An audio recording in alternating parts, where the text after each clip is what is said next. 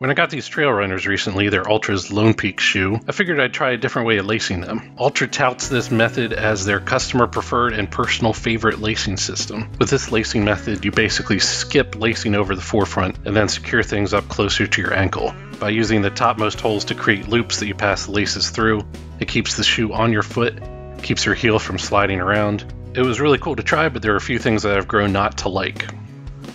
Lacing the shoes this way doesn't secure things enough around my midfoot, and it doesn't take advantage of the shoe's structure for securing things there.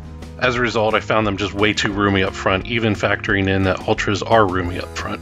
I found my foot sliding around like a windshield wiper blade. The heel was really secure, but the front was just sliding back and forth as I walked. Lacing the Lone Peaks this way also leaves these flaps that get caught by sticks and branches and trail debris as I'm hiking. So I've switched to the classic way of lacing, which is actually how they arrived in the box. And I like it much better. It gives me a nice snug hold around the midfoot. I find that especially important when I'm wearing an ultralight or thin sock. There's no flaps sticking out, they're all held down by the laces. And there's still enough length in the laces to use the loop method up at the top.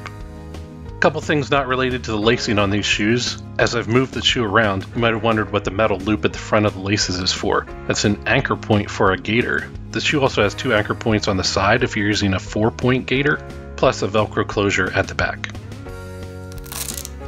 I have to say I love these shoes on descents. The lacing really works when you're walking downhill, plus the design of the tread has claws under the heel that grip forward and keep you from sliding. How do you lace your trail runners? Leave a comment, and if you're interested in hiking and hiking gear, be sure to subscribe.